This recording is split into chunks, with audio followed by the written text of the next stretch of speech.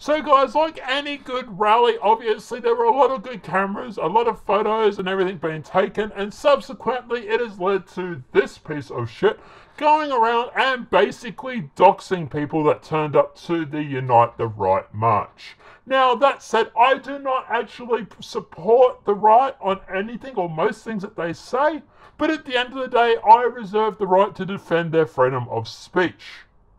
And somehow I think doxing them is actually kind of illegal, isn't it? Just a thought. But at the end of the day, guys, like I say, this person on his Twitter account, yes, that is his Twitter account, is actually going through and doxing people. And he's taking credit for it.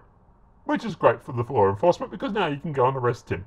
And yes, I have backed up all of his website, so at the end of the day, if you need proof in your law enforcement of doxing, I'll be happy to provide that. But at the end of the day, guys, obviously he is just going around doxing people on the right.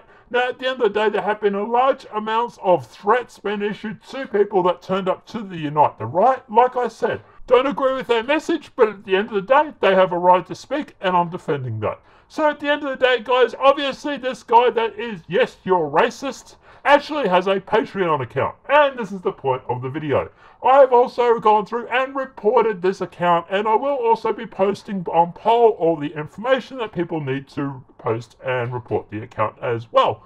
Please feel free to go through and report him.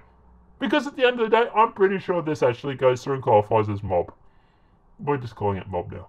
But at the end of the day, guys, obviously, like I said, I've also gone through and reported him to Twitter. At the end of the day, there have been enough threats already going around. A lot of people on the Unite the Right side have been doxed already. We'll talk about Bagdalaska in another video. But at the end of the day, death threats have been sent to the guys on the Unite the Right, their families, their friends. It is absolutely ridiculous.